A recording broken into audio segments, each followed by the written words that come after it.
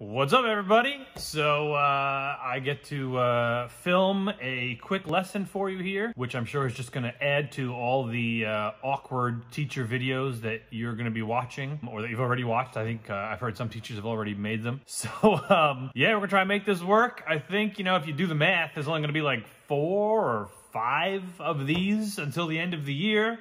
Shouldn't be that big of a deal. I'll try and edit this up and put some background music and be my usual silly, weird self. For the most part, you won't be looking at me. You'll probably be looking down at the paper that I'm working on while I'm taking you through some practice problems. That's about it. Hope you're all doing well. I certainly do miss the routine of coming to school every day and seeing you guys, and I'm sure actually you guys do too.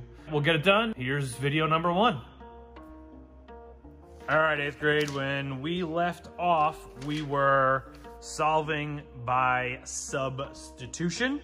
And what I'm gonna do right now is introduce you to solving systems by what's called elimination. And why is it called elimination?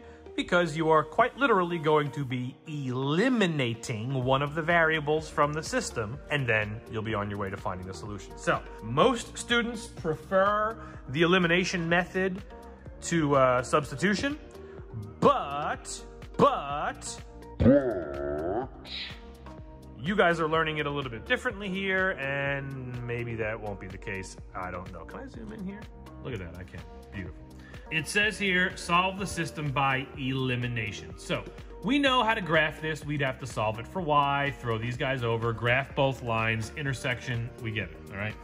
And we know how to do substitution, although on this particular one, substitution wouldn't be fun because none of these variables, I should say, have a 1 in front of it. So this would be pretty ugly. We can solve this using the elimination method very, very easily, because if you look here at these y's, they both have a 6 in front, don't they? One's a negative, one's a positive, but that doesn't matter. They're both a 6 there, all right? And we can eliminate this y variable. We can make it go away by adding these 2 equations together, okay? Why would that make it eliminate? Because what happens when you add a negative 6 to a positive 6? What do you get when you add opposites? You get 0.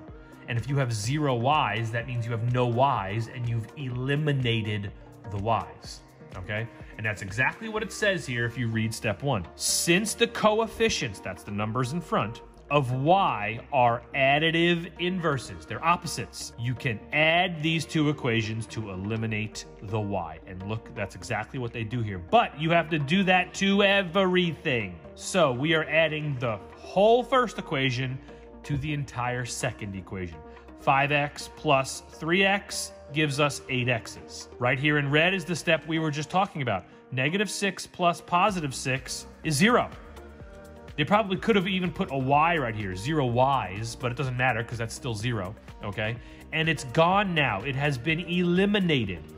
Over here, you have to do negative 32 plus 48. Make sure you use your calculator. Negative 32 plus 48 is 16. So they kind of sort of, I don't want to say skip a step here, but what we now have is that 8x equals 16. If you divide both sides by 8, what do you get? X equals 2. I'll do this over on a piece of paper in a minute, and you'll see kind of how the steps should look, showing a little bit more of the work. Now, we're not done. We're only half done. Remember, whenever you're solving a system, you have to find x and y. We've only found x, so now we just plug it back in. We actually do a little substitution right here.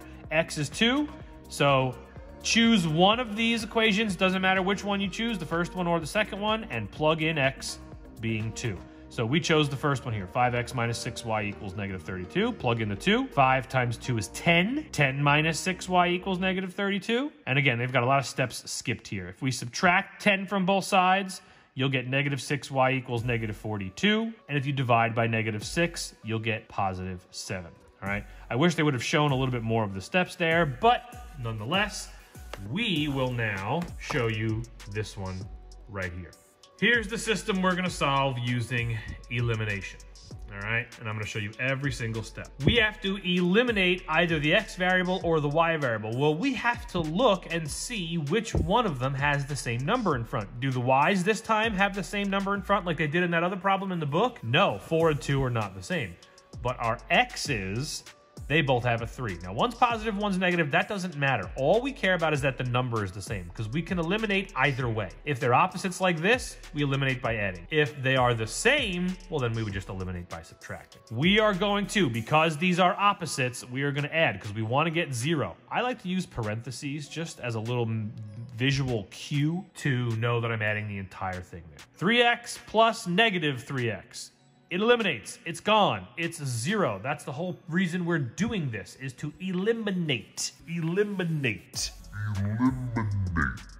Now, 4 plus 2 is going to be 6y. Notice I'm not writing the 0 here because I don't have to. It's just extra writing I don't have to do. It's gone. And if it's gone, I don't need to write anything. 16 plus 8 is 24. So now we are here. We eliminated the x all by just adding these two equations together. We eliminated the x, and then we got 6y and 24. Divide by the 6, and y is going to equal 4. And now we got to go find x. So we have to choose one of these two original equations here. It doesn't matter which one you choose. I'm going to choose this top one because everything's positive. And now we're going to plug in here. So let me just rewrite it. I just rewrote it. That's all I did. I'm going to take what y equals, and I'm going to plug it in for y. So 3x plus 4y equals 16.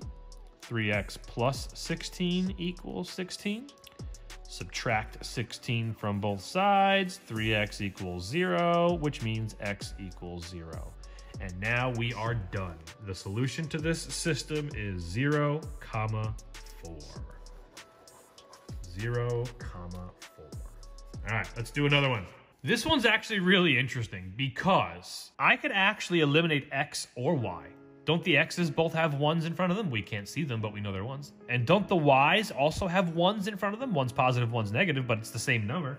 So we could actually eliminate either x or y here.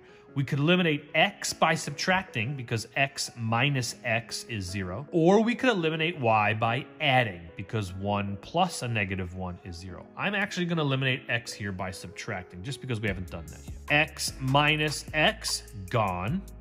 Y, now watch your signs here, minus a negative y. When we subtract the negative, what do we end up doing? Adding. So this is y plus y. 2 y's. And then 12 minus 2 is 10. Divide by the 2, and y equals 5. Rewrite one of these original equations up here. Plug the y that we just found in. X plus 5 equals 12. Subtract the 5 from both sides, and x equals 7. Final answer here, 7, 5.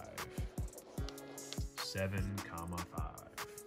First question you ask yourself here, and you should do this, maybe pause the video after I ask the question. Which variable can we eliminate? In the previous problem, we could eliminate either one, the one we just did. But this one, that's not the case. Only one of these variables can be eliminated right now. Do you know which one it is? Do you know what you're looking for to answer that question? I said it earlier. What you're looking for is the coefficient. You're looking for the numbers in front to be the same. Do the x's have the same numbers in front? This x has a 1 in front. This x has a 2 in front. Is a 2 the same as a 1? No. But our y's, they both have a 1 in front. So we can eliminate the y's here because they have the same number in front. Second question you need to ask yourself is, how can I eliminate? And that has to do with whether the signs are the same or different. These signs are the same. It's a positive 1 and a positive 1. How do I get a 0 that way? Well, I'd have to subtract. So when the signs are the same, you subtract to eliminate. When the signs are different, you add to eliminate. So, maybe you want to just add that as a little note. All right, so a quick little side note for you.